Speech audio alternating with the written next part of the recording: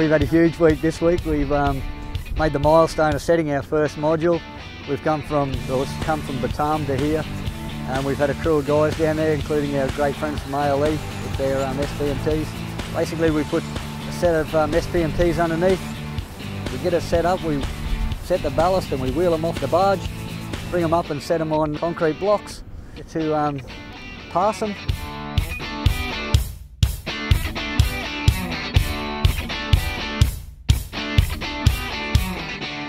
It's been just over a month since the modules left Batam. They've arrived in Gladstone. We've unloaded them off the barge, placed them in the quarantine area, and they're currently being inspected by the DAF officer. What we're looking for is biosecurity risk material, anything from bird droppings to animals that hitchhiked from Batam. Once that's all done and they're passed, they'll then go to site. We're going to go underneath them again and then start taking them from where we are here on the haul road down to their foundations, and we'll place them within 6 millimetres of each other.